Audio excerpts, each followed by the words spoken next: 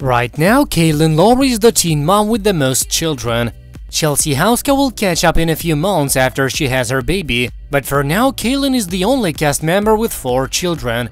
She's got Isaac, who she shares with Jo Rivera, Lincoln, who she shares with Javi Marroquin, and then she had Lux and the brand new baby with Chris Lopez. It sounds like a lot, right?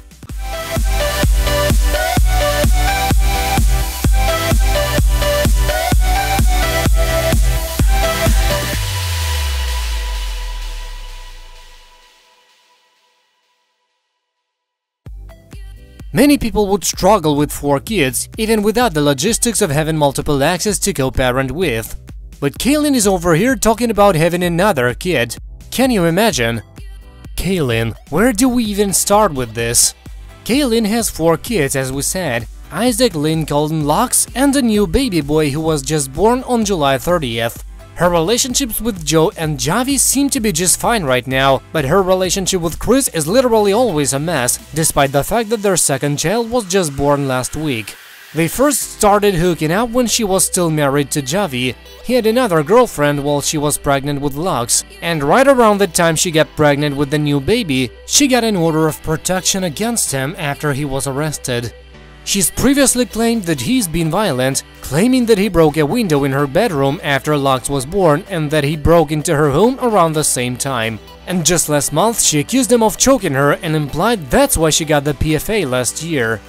Despite all of that, Kailyn has said that Chris is the only guy she's ever really loved, and she still seems stuck on him, but more on that in a bit. So yeah, lots of toxicity between Kailyn and Chris, but still they now have 2 children together after the unnamed baby boy was born last week. Kailyn hasn't said too much about the baby yet. She did say that she had a home birth and that everything went smoothly. She also shared his weight and length and that he still didn't have a name. But if you wanted to know more, you're in luck, because she just did a Q&A on Instagram.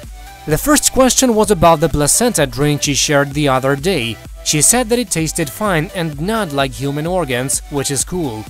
About the home birth, she said that it was an experience I'm very thankful for, and she revealed that she'll talk all about it on the next episode of her podcast.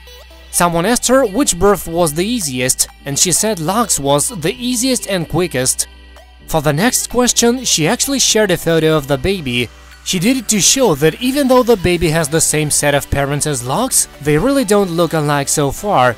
As she put it, this baby is literally the complete opposite of Lux. The next answer had more baby action, and she told us that the new baby weighed the most at birth out of all of her kids. Lincoln came in second at 8 pounds and 6 ounces, while this baby was 8 pounds and 15 ounces. Someone asked if she's been on her own in caring for her newborn, and she said that her platonic female friend is helping her, so that's nice. One of her followers noticed that she hasn't shared a good photo of the baby's face yet and asked her about it. She answered that, honestly, he has some swelling still and his eye is bruised from delivery, so once all that subsides, I will. About having a home birth for the first time, she said, everything was on my terms, what my body was telling me to do. I wasn't connected to a bed, I didn't have to prevent myself from pushing when I felt I had to, didn't have to push when my body didn't have the urge, I controlled everything. This one takes a bit of a turn. Apparently she mentioned honey at some point and someone asked why, and she said it was for my diapers because it's good for the cat emoji and antimicrobial.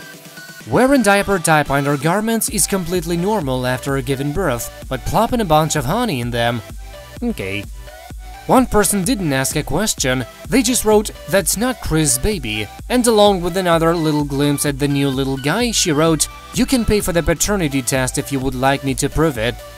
In one post, she listed how long she was in labor with each of her children, because usually it takes less time with each pregnancy. That wasn't the case for her, though. She said it only took about 90 minutes for Lux to be born, but this new kid took 9 hours.